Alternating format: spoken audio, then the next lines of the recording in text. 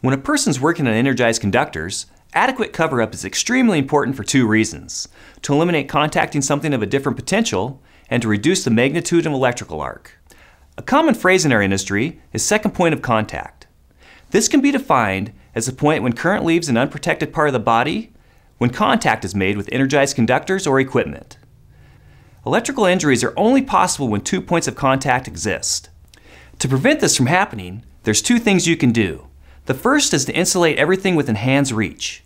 This would include rubber gloves, sleeves if needed, and cover-up. And the second is to isolate everything below your feet. This would include insulated buckets and platforms. Before starting any work around energized lines, identify what your first points of contact will be. This will help to identify your second points of contact. So let's say your first point of contact is the phase. Then a second point of contact could be an opposite phase, the neutral, hardware, or anything else of a different potential.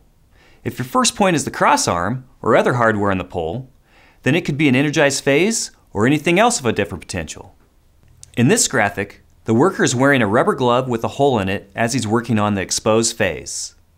Although the bucket he's standing in has isolated him, he isn't insulated because the integrity of his rubber glove has been compromised. If he contacts the cross arm while working on the phase, there will be a path for current to flow through his body to ground, which will result in a serious injury or death. So in this situation, the phase is the first point of contact because this is where the focus of the work was located. And the cross arm is the second point of contact, which was a different potential than the hardware. This situation could have been avoided had he adequately covered the second point of contact, which was the cross arm, and properly tested his rubber gloves. Although you want to avoid contacting the cover-up, these precautions would have saved him from getting hurt.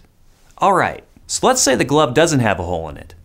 The worker makes a phase-to-ground contact, and although the worker is insulated, an arc flash occurs when the wrench contacts the exposed phase.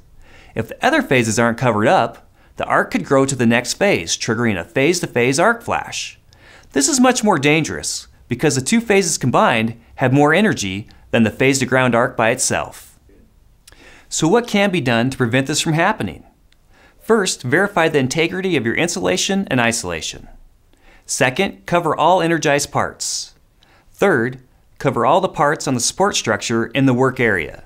When applying cover-up, be aware of extended reach. In this situation, the worker has adequate cover-up because as he reaches out, he can't contact the exposed phase.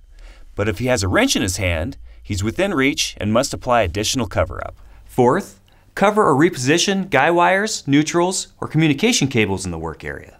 And last, work on one phase at a time. You should always take the time to assess the surrounding area and apply an adequate amount of cover-up. It only takes a minute to protect yourself from a life-threatening situation.